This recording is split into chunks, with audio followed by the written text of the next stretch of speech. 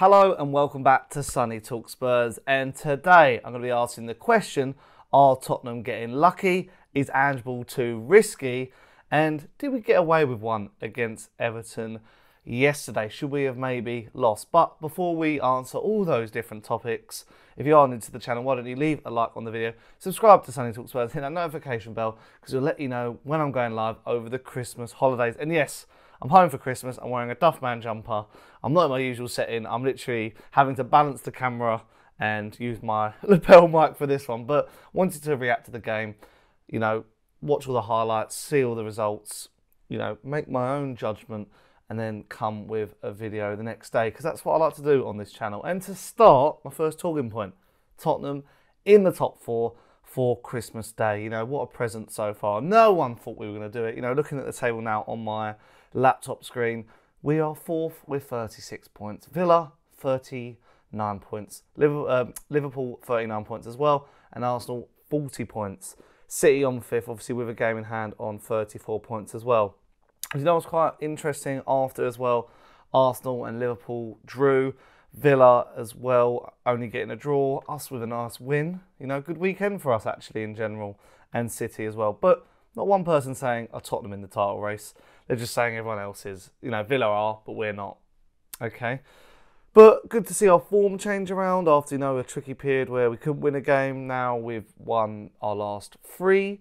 So especially when the fixtures come thick and fast over Christmas, you know, you want to pick up points at this stage. And, you know, if you told any Tottenham fan you'd be in the top four at Christmas, I think they would have bit your hand off, you know, even after that tricky run of fixtures against Chelsea, Wolves, West Ham, Villa, respectively. So I think we've all got to be quite happy with that. And if we can stay there towards the end of the season, happy days. You know, Ange is working wonders at this club. I am very, very happy. But now moving on to the game. And to start off, I thought we started very, very well. You know, usually in games like this, you know, our last few games and the ones that we lost as well, the first 20 to 30 minutes, fantastic, flying out the blocks. But then it sort of changed, didn't it? And we were clinging on for life for 70 minutes and Everton really got a foothold in the game and you weren't sure who was the home team and who was the away team. But more about the individual talking points. Richarlison scores against his old club. Thought he really, really did well for the goal. Got, you know, right in front of that near post to tap it home. And, you know, I've been saying a lot about strikers at Tottenham. You know, this is now his fifth or sixth goal of the season. He's doing really well. Like, I'm backing him to score now most games. But imagine, and I'm still imagining if we had someone else up there. I'm thinking Dom Solanke. I watched Dominic Solanke against whoever Bournemouth played. I can't remember. Nottingham Forest. And he was sublime. The headers out of nothing are incredible. And the poacher's instinct, his hold-up play, his quickness, speed, all of it, perfect for Tottenham. I've said it on the video so far, so go back and watch that if you haven't already. I just think he would be the perfect mould for us and at a very reasonable price, although it might be going up a little bit now. And then also, Brennan Johnson, I thought was really good for the goal as well. Worked it really well down that right-hand side. I think he's just going to be a perfect player for us. Really, really am happy with Brennan Johnson so far at Tottenham Hotspur. And then the second goal comes from a corner. I think we've been quite good from set pieces this year. I mean, we were known as a bit of a set-piece side under Conte, but it seems that now we know how to work them and play them short. This one, again, we played it short. So, very happy with, you know, our way we're working corners now. I think it's very, very good. And obviously, on the end of this corner, Son scores it. His 11th goal of the season. Now, equaling beating last season's total. I think I've got it up on the screen right now. 10 goals last year, 11 this year. So, he's got, you know, I think, again, playing on that right-hand side, I think Son is a better player and getting a striker through the middle, whether it's Richarlison or someone else, is also better as well. But now for the main talking points, and the way I've listed these on my notes are very, very incredible. I've said, were we lucky?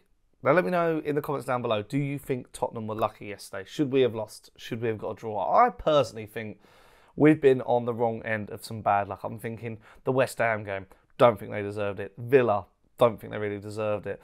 So I think it's about time that it came, you know, swings and roundabouts and stuff like that. So, you know, there was various lucky moments during the game. I mean, the 2 balls being on the pitch where Mykolenko hit, it was like something out of Looney Tunes, my mate said. Could not absolutely believe that. But I don't know how it happened. I thought it was going to be like a Darren Bent beach ball situation when it was sort of unfolding, so I was very confused about that. The foul on Emerson, which led to a goal being disallowed, I think it's a foul. You can't, I mean, don't get me wrong, I think Emerson had a good game, but on that moment, Vicario passes out and he divvies on it a little bit. But I can't remember who it was. It might have been Andre Gomes. Literally goes through the back of him and takes out his like knee/leg. So I think that's a foul. That's a foul to me. I don't think anything else. Dyer coming on at half-time for Romero. I mean, that's unlucky, isn't it? You know, everyone knows my thoughts on the channel about Romero. They hit the post through Jack Harrison.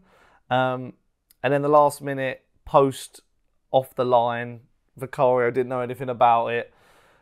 Yeah, that's a bit of luck as well. So, you know, I think you make your own luck, don't you? I think, you know, it is sort of part of the Ange Postecoglou system, and that's what I'm going to get to as in one of my later points as well. I just think, you know, that happens in every game. We've hit the post in games. You know, Kulusevski the other week against Villa, like, we have dominated games and not got results. We did sort of let Everton back in it.